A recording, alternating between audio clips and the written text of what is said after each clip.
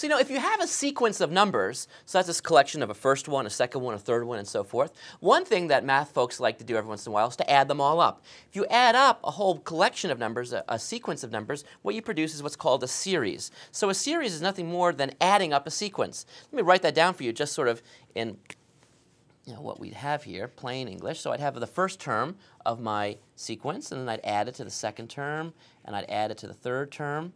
Now, what a lot of times people do is they put like dot, dot, dot, meaning and so forth, and then they put the last term, call it a sub L. So there's the very last one. Maybe this is like up to the 10, so this would be a sub 10 or something. I don't know. Anyway, that's what I mean by a series. It's just the sum of some of the terms in a sequence. Now, there's a very shorthand way of writing that. You see, that's sort of long. Look how long that is. Look at that. That is almost 8 inches to write that down. Could you imagine if you had a textbook where they wrote them out, that would be like the textbook would be this big. You'd carry it around, and backpacks would have to be bigger, and the whole economy would actually be on its side if we would write it like that. So instead, there's a very shorthand way of writing this, a very tight, concise way that could fit in your backpack and so forth. You could take it with you. And I want to introduce that language to you right now. So this is not a new idea. It's just a notation for writing this 8-inch thing. And what I do is I use the capital Greek letter sigma, which the S stands for sum, basically, to represent the fact that I'm adding terms up. So what I write is the following. I write sigma, or sometimes we read this as summation, of these terms, A sub n.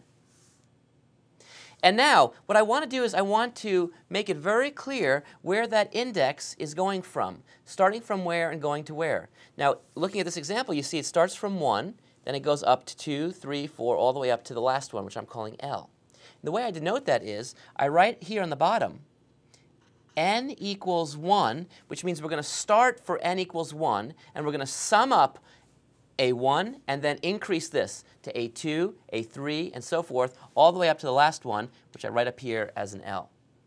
So if you actually think about computers, know about computers, done some programming, this is sort of like a loop. It's sort of like a loop where this is the index, and I keep incrementing the index up by 1, and I keep doing that, add all those terms together until I get up to L. So in fact, this symbolically means exactly this. Let me read this to you, first of all, so you see this in a children's story, you know how to read it. I would say summation n going from 1 to L of A sub n. And what that means is I let n equal 1, and I take A sub 1, and then I add it to n equals 2, and then I have A sub 2. And I keep upping the index A sub 3 and adding them all up. This sigma means sum, all the way until I get n equals L, and then I stop. And then I stop. So let's do some examples so you can see these series in action, especially the notation. The notation is all that's new here. And it's a little bit weird. So summation n equals 1 to 4 of 4n minus 3. Now let's figure out what that means. What that means is I start my counter at n equals 1, and I plug in 1 for n, see what that equals, and then I sum it. I add that to when n equals 2, n equals 3, n equals 4, and then I stop. So what I would see here is 4 times 1 minus 3. Ooh, it's a minus 3. Wait, it's a minus 3. It's a minus 3. I was about to do a plus 3, but don't do that. Don't do that. So let's white it out there.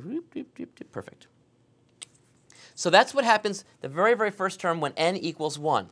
Now, what do? I add what I get when I up the index to n equals 2, always keeping my eye on the fact that I'm only going up to 4. So if n equals 2, I plug in 2 for n. So I see 4 times 2 minus 3. That's the next term. Then I up the index again to n equals 3, and I have 4 times 3 minus 3. And then I up the index again to n equals 4, and I put plus. So I'm adding 4 times 5, 4 minus 3. And now I let n equal 5 and go, whoop, wait, stop. I'm only going up to 4. So that stops the process. So this long thing actually is represented by this. You see that? Look at the savings I have here, right? This is so long, 16 inches compared to a mere 4.5. So you can see it's a substantial savings, but they mean the exact same thing. And so what does this equal? Well, you could figure this out, I guess. This is 4 minus 3, which is 1, plus this is 8 minus 3, which is 5, plus this is 12 minus 3, which is 9, plus, and this is 16 minus 3, which is 13. And then you can just add them all together because we're adding these things up. So what do we get? Well, so you can add them up in order or cheat like I do. This is 10. 10 and 18 is 28. So this complicated looking thing here can be expanded as a sum that looks like this, and that sum actually can be calculated to be a mere 28. So this is a very, very impressive way of saying 28. So I'm adding up these terms, and I get 28. Let's try this one.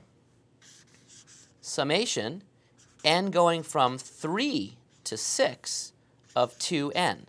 Well, what do I do here? Well, the same thing. I start with n equals 3, and I plug it in. So I see 2 times 3. And then I add, and I up the index to n equals 4, and I have 2 times 4. Then I add 2 times 5. Then I add 2 times 6, but then I stop since I've hit my upper bound. And now I just have to add up all those even numbers. That's going to be 6 plus 8 plus 10 plus 12. And what does that equal? Well, that's going to be 36. You see? So this notation is a way of allowing me to condense the idea of adding up a whole bunch of terms from a particular sequence. One last thing. How about if we go the other way? What if I give it to you in expanded terms? Could we write this in a condensed manner? How about 2 plus 4 plus 8 plus 16?